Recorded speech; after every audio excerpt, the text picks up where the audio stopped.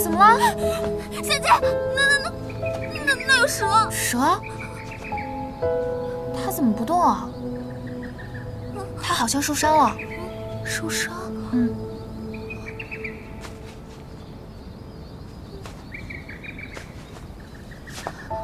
哇，这小蛇好漂亮啊！再漂亮也是蛇呀。这么漂亮的蛇，一定很珍贵吧？我们把它抱回府里救救看吧。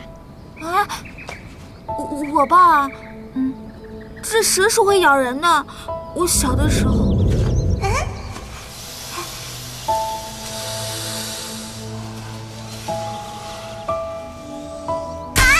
从那之后我就特别怕蛇。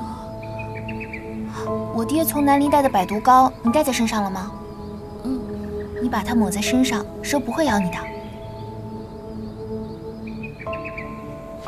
你看，这么漂亮的蛇，你要不救它，它就死了。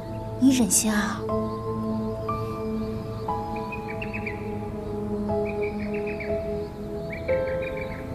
嗯，好吧。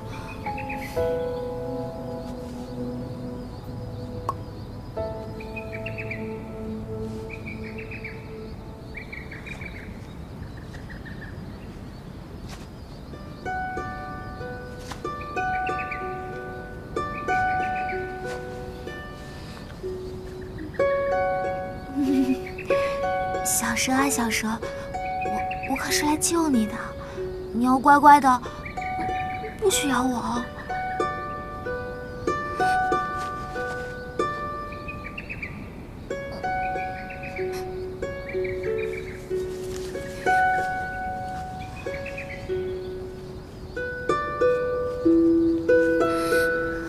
好香啊，真舒服。你的身体怎么这么冰啊？你别咬我啊！它很乖的，不会咬你的。小姐，我们还是赶紧走吧。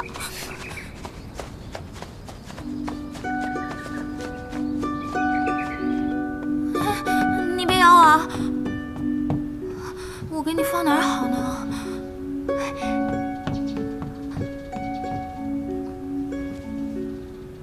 这是做什么？这凡人居然敢让本座住笼子！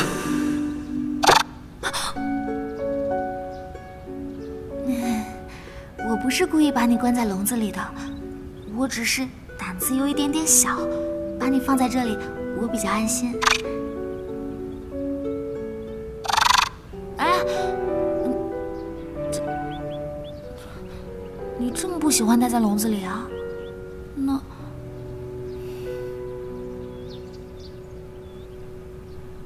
那我把你放出来，但是你要答应我，不可以咬我。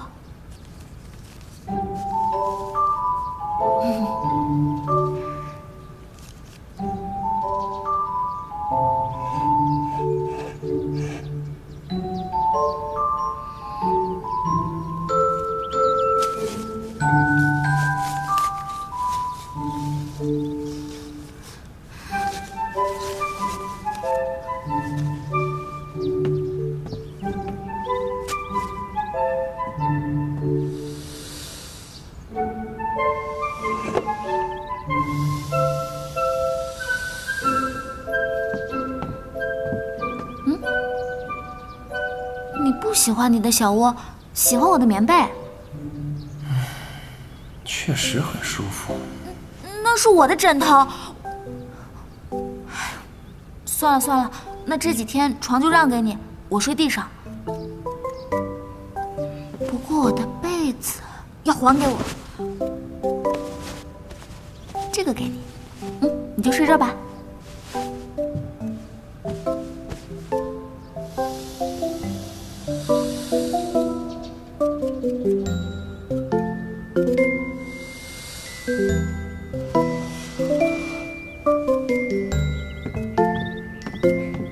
给你上药吧。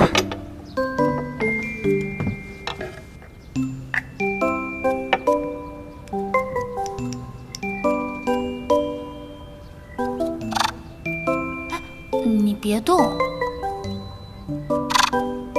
喂，这可是我爹爹的独门疗伤秘方，我爹可是外伤圣手，要不是他去世的早，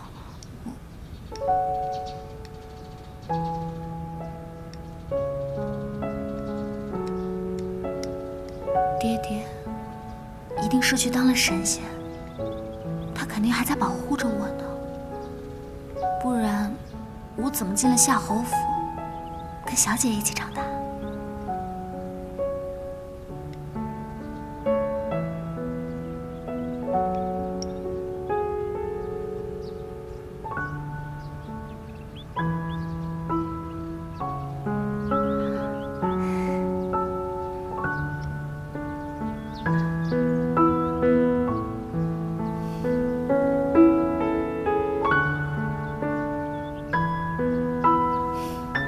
闹了这么半天，我好像没有那么怕你了。我看你浑身银白，那以后我就叫你小白吧。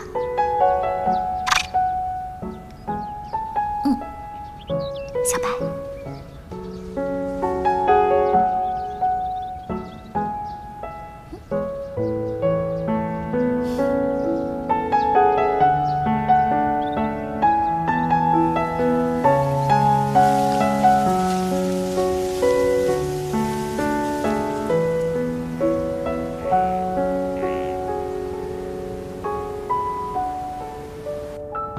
小白，吃午饭了。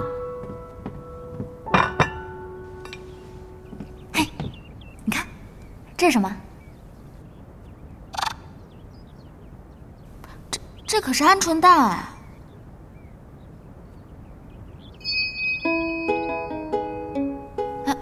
蒸蛋羹是我的，不是你的。这个才是你的。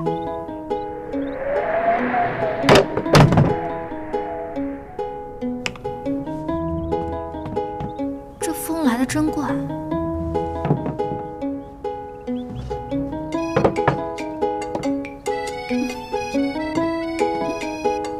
小白呢？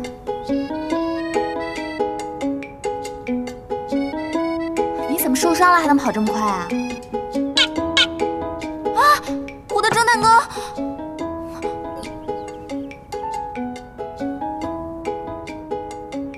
你怎么喜欢吃熟的？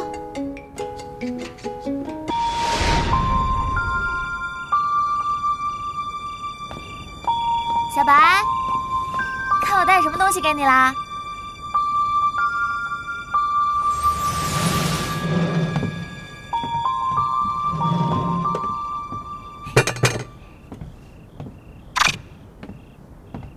小白，你看我带什么好东西给你啦？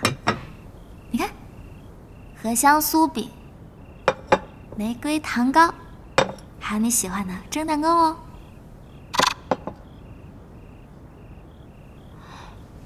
怎么啦？你不喜欢啊？这些可都是小姐的晚膳啊！你是不是嫌太腻了，想喝点茶？我给你倒去。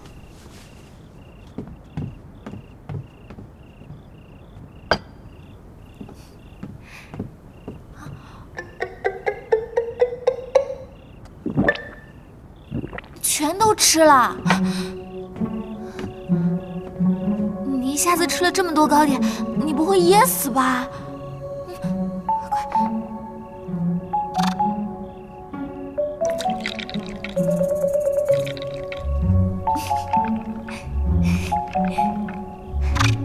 我知道了，你原来是不肯在我面前吃东西啊。就你这么点儿的小蛇，还怕吃相难看啊？用过晚膳，来吃颗糖。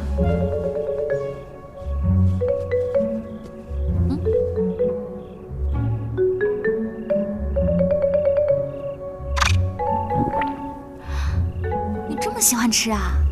这是什么怪味道？弄吐了。